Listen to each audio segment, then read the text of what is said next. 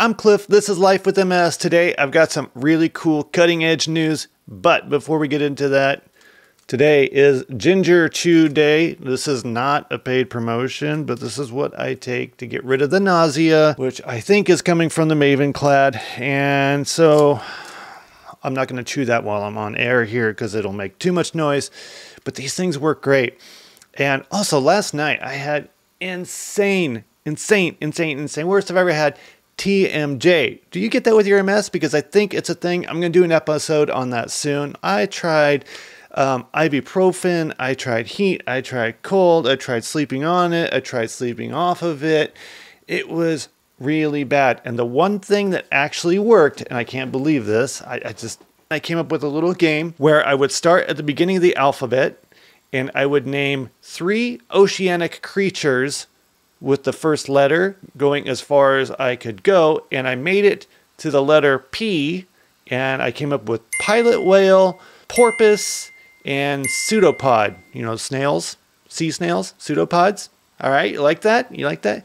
And by the time I made it to the end of that, I fell asleep, and then I woke up and about 4 or 5 hours later, and the pain was gone. So that was a fun little practice, and it really helped just kind of calm my mind and not let me get totally wrapped up with the MS symptoms as well as the TMJ, because I was really overheating. I was way too hot. I guess that would be overheating. Everything was kind of buzzing and vibrating, and I was just having a night, and I was super nauseous. I'm still very, very nauseous, but that could be a combination of all kinds of things, including the Mavenclad. But anyway, so that's the story. I wanted to share that with you. Maybe it'll help you out at some point or not. It just kind of like, I know I'll use it again because it seemed to have worked. All right, let's move on. Andrea made me another shirt. You might have seen this one before. Pumpkin spice and a cure would be nice. Just in time for the Halloween and fall holidays. So thank you, honey. Love it. We may have had that on this show before, but I love it. It's a great shirt. Okay, quick update. Ectrums 2025 is happening right now. Actually, it's been happening over the last few days. There is some insane breaking news happening with multiple sclerosis, and all the brightest nerd brains have gotten together in Barcelona, Spain to talk about how we are going to not only treat multiple sclerosis, but beat multiple sclerosis at its own game. And this year is pivotal. Like, the things that have been happening in research and the outcomes are mind-blowing. It's very different from what has been happening over the last, like, say, 30 years. And I would say, in layman patient terms, I would say probably the biggest things that have happened in the last 20 years are all the therapies that have been developed. But now something is changing, and that's what this episode is about. So if you want to learn about those things, stay tuned. We're going to hop right into it here in a second. I just want to thank all my subscribers, all the people that have ever liked all the videos, all the people that have ever commented, because it keeps Andrea and I motivated. You know, it's not easy to make this content, but I love waking up and just thinking about what we're going to talk about today. And when I say we, I mean you and I, because you guys leave wonderful comments, and I love that. So thank you again. We couldn't do it without you. Now let's get into what we all signed up for. Let's go. So cutting edge MS breakthroughs, what's next? What has been announced at Ectrums 2025 this year? If you're unfamiliar with Ectrums, it is the conference of conferences for multiple sclerosis. There's an Ectrums 2, which is the American version, much smaller. Ectrums started off with like 40 people and is now 40,000 people strong, and it's the European Commission on the Treatment of Multiple Sclerosis. All right, so let's back up. For decades, treating multiple sclerosis was all about treating the attacks. The MS attacks. We have basically been playing defense. Blue 42, hut, hike. I've always been a big offense guy, try to sneak past the defense, but we've been playing defense, but things are changing. There's this fundamental shift, this new era arriving, and it's not one that's focused on holding the line. Hold the line, gentlemen. All right, so how did we get here, and what does this new era look like? You see, so for years, even as we got better at treating the disease, the people with the disease continued to get worse, and we continue to get worse. And that has been one of the biggest challenges with MS. It's just like the nut we have not been able to crack. We tried, we just can't crack the nut. Okay, let's call it and get the rum.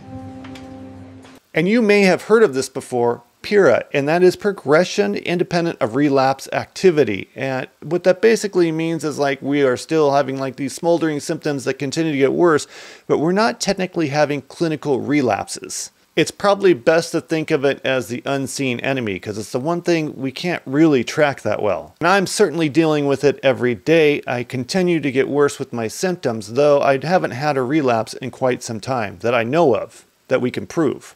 But PIRA is the damage happening on the inside, even though we look fine on the outside. And that's what this new era of research and discovery is all about. September 2025. Write that one down because this is the moment we can really see where things are turning for MS. And this wasn't just some small step forward. So this turning point is a wave of critical data that shows we are really starting to see a win against the silent symptoms of this disease. And you might be asking yourself, how are we doing it? Well, we have 3 critical pillars we're approaching. And they don't act independently, they're all very much interconnected. And the first one is treating the disease deep within the central nervous system. Number 2 is repairing the biological damage that has been done by the disease. And number 3, one of my favorites, is using very precise tools to track our progress and lack of progress in these first 2 things. It is a whole new strategy, but let's break down the first one in here and see what that really entails. And that means halting progression, which means we have to go straight to the source. For once, we're finally able to breach that blood-brain barrier. We're no longer just dealing with inflammation in the bloodstream and how we manage that. Now we're going deep, deep, deep into the root of the issue. And that wasn't possible before. And of course, I'm talking about getting deep within the brain and the spinal cord of people living with multiple sclerosis. And if you're asking yourself, how do we get deep within the brain and the spine and treat multiple sclerosis with all its little smoldering symptoms? Well, there's a new class of drugs. You may have heard this thrown around, the BTK inhibitor. Now, there's been a lot of news about the BTK inhibitors recently, probably in the last 3 to 5 years, but the breaking stuff has been within the last 2 years. Some of the trials have failed, some of them have succeeded. We've seen a lot of wins and a couple of losses, but we gotta keep positive and focus on these wins because they're really cool. So what at 30,000 feet is the BTK inhibitor doing? Well, it's crossing that blood-brain barrier, which I mentioned before has been very difficult to achieve, and finding that inflammation and kind of turning down the volume on it a lot, if not completely. This is like groundbreaking stuff, people. So do you remember the study called Hercules that made headlines recently? Well, it was a study that was about BTK inhibitors, and what it showed was a 31% reduction in long-term disability in multiple sclerosis. 31%! That is huge. So then you think about, well, 31%, what does that actually mean in study format? Let's personify that, right, if that's the right term. Take 31% of what you lost and put it back in your life. Whether it be walking, seeing, feeling, touching, thinking, any of these things. If you took that 31% and stuck it back in your life, how would that affect your day-to-day? That's what we're talking about here. That is a huge number if you look at it in that context. How I personally quantify it is, what if I had 31% more energy throughout the day? How exciting would that be? And I would think that if you added 31% more capabilities to people that have lost 31% thanks to MS, I bet you would significantly increase the level of independence. And here's some more good news. This is not one magic bullet. Look at these things. Tolobrutinib, a 31% reduction. That's the BTK we just talked about. Fenebrutinib, a 2-year phase 2 data shows near complete suppression. Near complete suppression, folks. That's bananas. And then there's Ocrevus, which is still making waves in primary progressive, and that is big news too. So clearly the evidence is starting to pile up, and this is huge. But wait, there's more. These are all about halting damage, but what about repairing damage? And this is where the field has really gone bonkers as well. So you can see there are a lot of wins happening in this 2025 year. Let's jump into that pillar 2 where we talk about repairing myelin. Of course, that's the insulation around the nerve, and that's the thing that MS likes to do. It goes in and it becomes this like deconstruction crew where it's like, oh, hey, there's some really cool insulation. Let's just rip that off the nerve and cause havoc. Thanks, MS. You're awesome that way. And what has to happen here is we've got to figure out a way to rebuild that insulation or that myelin insulation around the nerve and get that signal to reliably going to where it's supposed to be. What if I told you that there's a study out there, I'm not going to name it. Okay, I am CCMR, and I'll link that in the description below, that showed that taking a pill, and this sounds like science fiction, could help rebuild that myelination. And what the CCMR trial validated is that pharmacological repair is biologically achievable in humans. Take this, and you too will be remyelinated, mortal. What? That means I could get some of my function back by just taking pills? Like, this absolutely sounds like make-believe, but it's happening. It is absolutely happening. And I'm not talking hypothetically, people. This study gave us actual concrete proof that we could use a pill to help people get remyelination, and that means abilities back. It would literally repair your system from within. Now think about that. We would go from being considered disabled to re-abled? How cool would that be to have a hang tag for your car where you put it up on the mirror and it says, I'm re-abled? Sounds like superhero type stuff. And just a quick highlight from the study, I'll summarize it for you very quickly and basically tell you how they discovered that it was working is they managed to gain 1.3 milliseconds in nerve transmission. And that may not sound like a lot, but that's huge. They measured the time it took a nerve signal to go from the eye to the brain. And what they noticed was a 1.3 millisecond reduction in time. And while that sounds like a tiny little bit of time, it is, but it is a massive leap forward in understanding this disease and how remyelination works. Speaking biologically, it's a monumental breakthrough. And most importantly, objectively, it is tangible, concrete evidence that this stuff is actually working and happening. And that brings us to tier number 3, which is implementing digital strategies to get the data that we need to see the effects of the things we're developing. You and I, if you have MS, you probably have MS if you're watching this channel. I mean, we're used to going in and seeing our clinicians and getting a workup, right? Like they test our nerves and all that stuff. Okay, let's check a few things real quick. Very simple tests, and that happens once or twice a year.